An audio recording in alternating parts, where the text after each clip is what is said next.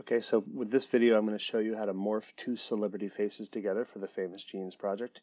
We're going to be using the mask tool, which is something I've shown all of you several times, but it's pretty a wide array of things you can do with that tool. So this is just another way to use it. So I'm going to go to Bing. This is, by the way, this is the Famous Genes template that you want to open up, download from Google Classroom, and then open up in Photoshop. So we're all working with the same size. I'm going to go to Bing, and I'm going to search for the first celebrity for the morph. I'm going to do Harry Styles. Obviously, all the pictures that come back, they're all different sizes, but you want to kind of go with large if you can. I always click on this filter over to the right, and I say image size large, so it gives me the larger images. You can pick a picture of his face sort of off to the side if you want. But that means that whatever picture you find for the female celebrity, you're going to have their face sort of turned to the side too. So, for example, this image here, he's sort of facing a little bit off center. So whoever you find for the female has got to be doing the same thing. This one's pretty good. I'm going to go with this one. 854 by 1280 is a pretty good size. And he's looking off to the side, but his face is pretty straight on. Okay, copy image. So sometimes, depending on what browser you're using or what platform, either PC or Mac, you might not have the copy image right away as an option when you right-click on it. So it might say open image in new tab, I think, and then once that new tab opens, you'll be able to copy it from that picture. So I'm going to copy him, and then I'm going to go back to Photoshop, paste him. Okay, so he's pretty large for the template, so I'm going to zoom out a little bit with Command minus or Control minus on the PC side. Command T, Control T to scale. Now in the new version of Photoshop, which you all hopefully have access to through the school deal, you don't have to hold down Shift when you scale it to keep it in proportion.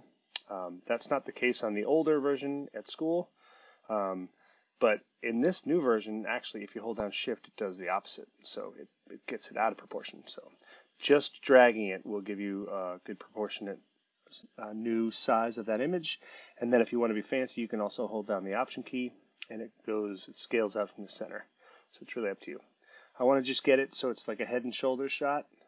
Okay, and hit return. Zoom in a little bit. Okay, now I'm going to go and find my female celebrity. So I'm going to go really random here, and I'm going to pick Betty White. We all know Betty White. So the picture I find of her, obviously I want her facing straight ahead too. Her eyes can be looking wherever they are, but you want her face straight on because that was what his picture looked like. So this is probably not a good choice because she's kind of turned to the side. Same thing, image size, sort by large. And let's just go with this one. This ought to be good. Okay. It's going to be good. Copy image. Back to Photoshop. Command V. Okay. Now this is the technique I would suggest. So you can move her around and try to line up her face with his. It's going to be really hard though, getting those features to line up. Just leaving it as a normal layer. So above the layer where it says normal, I'm going to change that to multiply. So multiply is just another what's called the layer blend mode. So it's just changing the way that the current layer looks blended with the one below it. So I showed this to you previously in another demo, but this allows you to kind of really, if you need to Command T and like rotate it a little bit, or maybe you need to stretch it a little bit, you can hold down, whatever you need to line it up. Don't feel like you have to get every single feature lined up. It's already starting to look weird, but in a good way.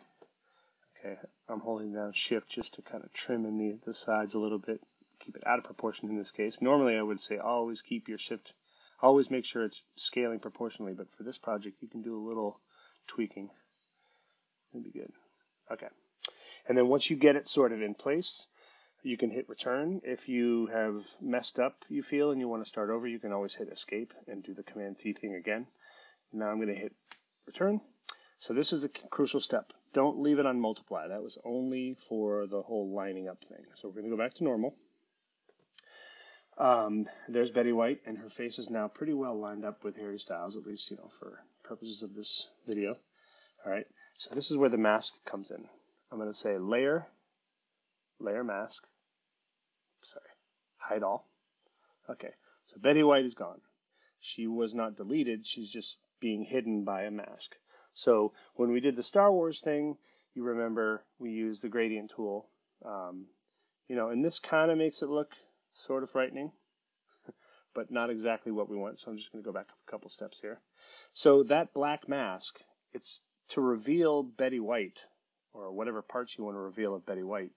It's a matter of adding white to that mask. So hopefully you get that by now, that a black mask is like a stencil you haven't cut anything out of yet.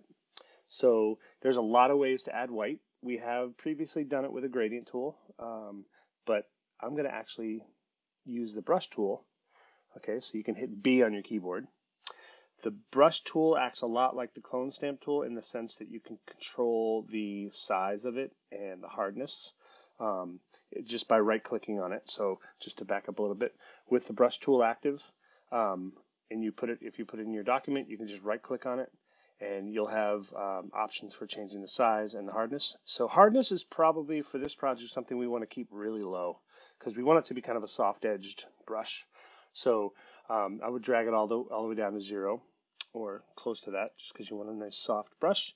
Size-wise, it kind of depends on what area you're working on, but I would say, I don't know, somewhere like around 40 is probably good to start with, at least somewhere there. And then hit return. All right, I'm going to zoom in a little bit. Now, right now, if we paint, you'll see my colors at the bottom are black on top and white on bottom. That means that if I go to paint, it's just going to be adding black. Nothing's happening. So I'm clicking, but nothing's happening because all we're doing is adding black to a mask that's already black. So if you either hit X on your keyboard or click on that little curvy arrow thing, you can switch your colors. Now watch what happens. All right? Coolest thing ever. So you can add Betty White's eyes, and you can add her lips. Really just selectively showing parts of Betty White. So if I now take Harry Styles away, that's what it looks like. I'm only revealing a little bit, and you can even see on the little tiny mask thumbnail that there's just little splotches of white where her eyes and her lips are. Now, the other cool thing about this is as long as you're on the mask, so you can see that little white outline around the mask, as long as you're on that, right, you see the little white outline, you can hit X on your keyboard and switch it back to black and cover up stuff again. So it's not really the same as an eraser. It's just selectively showing or hiding parts as you go along. So you could have one Betty White eye and one Harry Styles eye, which would be weird. And then if you wanted to do reveal Betty White's nose, I'm going to hit X or that little curvy arrow, and I can paint the nose. Now I'm going to go over in the next video how to do like color adjustments, because Betty White's really got a lot of makeup on, and also the lighting of whatever that photo shoot is different from the one from Harry Styles. So one goal of this project for you should be to not only reveal the features of one celebrity on top of another celebrity's face and make it look believable, but also to blend the colors well so it doesn't look really patchy. Right now it's totally different colors, so I'll go over that in a future video. But this is how you do it. You probably want to keep the face that you're showing the least of on the top, and the one that you're retaining, like the background and most other features, should be on the bottom. Cool. So we're going to do 3 of these morphs in this project, and you'll get better as you go. Sometimes you get really lucky, but that's pretty much the video.